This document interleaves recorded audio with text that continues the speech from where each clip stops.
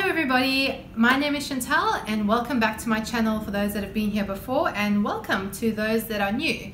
Today is my first ever book review video and I am an avid reader. I love reading, so I thought today it would be quite appropriate if I talk about specifically some of the popular science books that I've read, because I feel as scientists, popular science books are one of the best ways where you can satisfy your curiosity about fields that may not necessarily be related to what you're working on, but are still scientific in nature, so are still very interesting, but are still highly entertaining. So today I'm going to talk about 3 books, popular science books that I highly recommend, and one that I don't really recommend. So the first 2 books I'm going to talk about were prescribed reading in my honors course, and they were pretty much the first taste I had of popular science books, which might be why they're some of my favorites, but I really enjoyed both of these books. And the first one I'm going to talk about is Bad Science by Goldacre. So this book is probably one of my favorite books of all times, not just in popular science, but in any kind of genre. And the author, Goldacre, is probably what you would call a warrior for science. So in his book, he first starts off with sort of fields that may not necessarily have far-reaching consequences. For example, things like homeopathy and detoxification, etc. And these are things that say are based in scientific findings, but really these fields have no solid scientific facts to back up what they're saying. And he then moves on to bigger fish, and he takes on big pharmaceutical companies who distort the data to make their drugs look better than their competitors' drugs. And this has real life consequences, because people will then take the drugs that seem better, but they may not necessarily be so because the companies have distorted the data. So this is really an important book, not only for medicinal science, but for any kind of science, because it really gets you to think critically and to not take things on face value.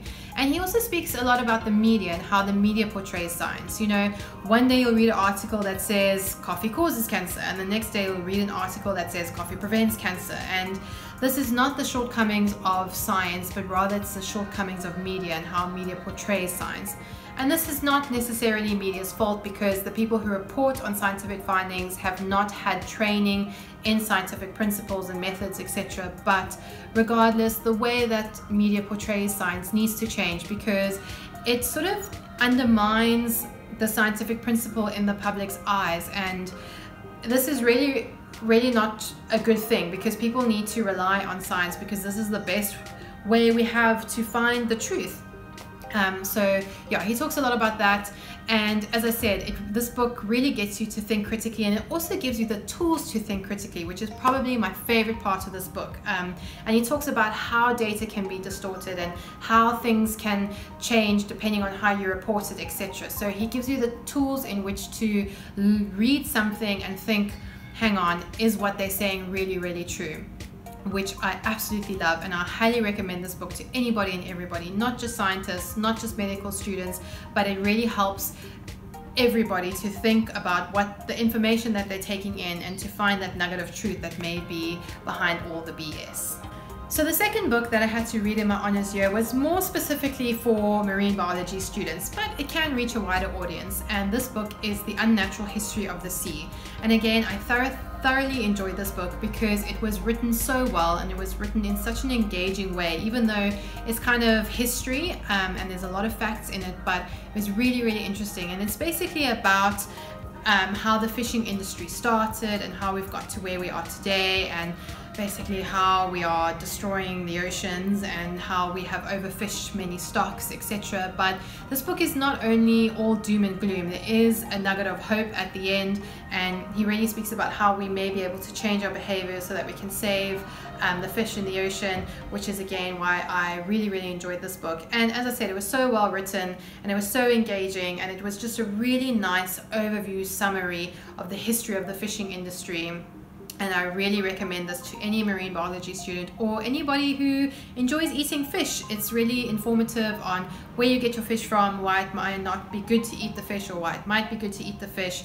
It's just a really good way to educate yourself on the fish that we get out of the sea. So my third and final recommendation is this beauty, and it is The Short History of Nearly Everything by Bill Bryson. And this is probably one of the most popular science books, and I feel like if you Google or if you YouTube reviews on popular science books, this will be one that pops up the most often, because it's very popular, and there's a very good reason for that. It's a really good book, and it covers so many fields, from physics to geology to biology and evolution, even a little bit of social sciences. This book covers everything, and it really is a short history of nearly everything. And it doesn't necessarily go in chronological order from the Big Bang to where we are today, but it's such a beautiful story format. So it is very factually dense. There are a lot of facts in this book, and I feel like even if you read it 10 times, there'll still be something new to learn from this book. But it doesn't make it difficult to read. It doesn't feel like you're just reading a whole bunch of facts, because not only does he talk about the discoveries, but he talks about the scientists who made the discoveries and the stories behind these discoveries, which I feel really brings science to life, and it really brings this book to life, which is why I thoroughly enjoyed it. And even though he covers so much stuff, I mean, it's a little bit thick, but it's not that long, and it goes by so quickly just because it's such a highly enjoyable and engaging read. And to anybody who's interested in any kind of science, I highly recommend this book.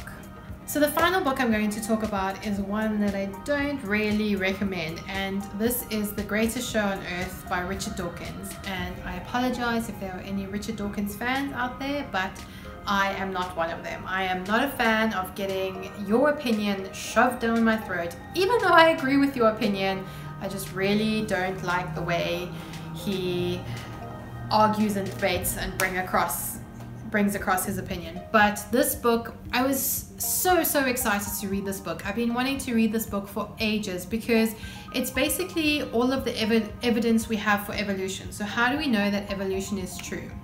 And even though I had already pretty much studied all of this stuff, one of my majors in my undergrad was ecology and evolution, so I pretty much knew everything that he was talking about in the book. But sometimes it's still really nice to read popular science books about the things that you know, because it brings it across in a story format, and for me, it helps me to understand it better, but then also it helps me to communicate it better to the people around me, because you're always going to have somebody who doesn't believe in evolution, and you have to try and talk to them about it, and maybe not convince them, but just bring across a better understanding of evolution and why it is actually true. I mean, obviously evolution is true, but anyway, let's not talk about that. So this book, I was so looking forward to it, but I was so disappointed, and I couldn't even finish the book, because you know, Richard Dawkins is a very aggressive man, and he comes across as very arrogant, and it really comes across in his writing style. And he just, as I said, he writes very arrogantly, and he repeats himself a lot, and it kind of feels like he thinks he's speaking to dumb people, so he must repeat himself over and over and over again. And this just really frustrated me. And he just comes across as very arrogant. And again, this is not the way you're going to reach the people who don't believe you. You know, in my case, you're preaching to the choir, dude. I really agree with everything you're saying, but I still don't like the way you're saying it. And even if you don't believe in evolution, there's no way he's gonna change your mind in the way he brings across his argument. So I don't know, if you want to learn about evolution, I think there's plenty of other books, better books out there that would do the job. And unfortunately, I cannot recommend this book. So let me know down in the comments below if you've read any of the books that I've suggested, what your thoughts are on the books. Please let me know if you enjoyed the video. The usual, like my video if you liked it, please subscribe to my channel, and until next time, I hope you all have a happy day.